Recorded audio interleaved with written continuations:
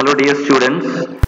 In the last module, we did with pollution and pollution control process in various industries like paper mills, tanneries are there, textile industries are there, thermal power plants, etc. etc. So now we will see how the pollution and pollution control process takes place in a textile industry. What is mean by pollution? What do you mean by pollution? Pollution is nothing but contamination of air, water or soil by substances that are harmful to living organisms. You know, India is one of the most polluted countries in the world. Of the most polluted cities in the world, 21 out of 30 were in India in 2019.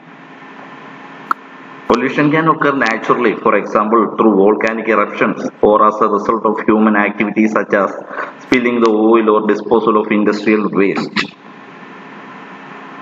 And now we will see what are the processes taking place in a textile industry or how these processes pollute the environment, pollute our environment.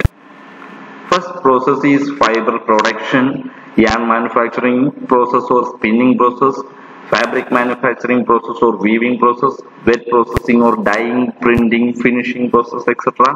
Garments making process. All these are the processes taking place in a textile industry, and now we will see how they pollute our environment. First one is fiber production and pollution. Environmental effects of textile fibers. Wool pollution. Both agricultural and craft workers suffer from exposure to organophosphate sheep dip problem. What are organophosphates? You know organophosphates. Organophosphates, generally known as OP, produced by the process of esterification between phosphoric acid and alcohol. And sheep dip problem is the kind of flu or like illness which follows exposure to organophosphates. When we expose to organophosphate and this sheep dip problem occurs. And nylon and polyester made from petrochemicals, these synthetic are also non-biodegradable and they are inherently unsustainable on two counts. Nylon manufacture creates nitrous oxide, a greenhouse gas 310 times more potent than carbon dioxide. What are nitrous oxide? NO.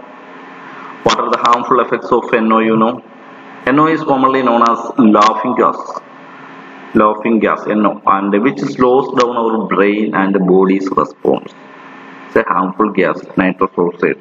A greenhouse gas which is 310 times more potent than carbon dioxide.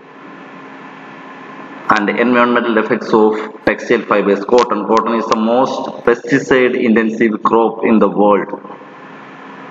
These pesticides injure and kill many people every year. You know, cotton is a soft fiber or wool fiber. Cotton production pumps thousands of tons of pesticides into environment each year. And it also takes up a large proportion of agricultural land, much of which is needed by local people to grow their own food. Next is yarn production and pollution. Yarn production. And these are the processes involved in or techniques involved in yarn production, mechanisms involved in yarn production, simple gear, continuous gear, train, chain drive, bevel drive, worm and worm wheel, variable drive, pole drive. All these are the mechanisms normally involved in a spinning mill. Now we will see what are the causes of air pollution. Ginning factories discharge large amounts of cotton dust. What are ginning factories means? Ginning is the process of removing the seeds and the debris from the cotton. And the poor relative humidity, of course, as the relativity is poor, there may chances of human dust particles to contaminate the air. And blow down or blow off is the cleaning of equipment and surface with the compressed air. We know vacuum pumps and vacuum cleaners. Vacuum cleaners and vacuum pumps based on this principle blow down and blow off procedure, and cleaning of clothing or floors with the compressed air.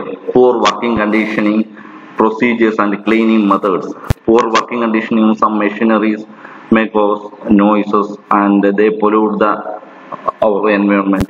And improper handling of waste during transportation if we carry waste from one place to another place for disposal, that should be properly covered, or some other mechanism should be, waste handling mechanism must be applied.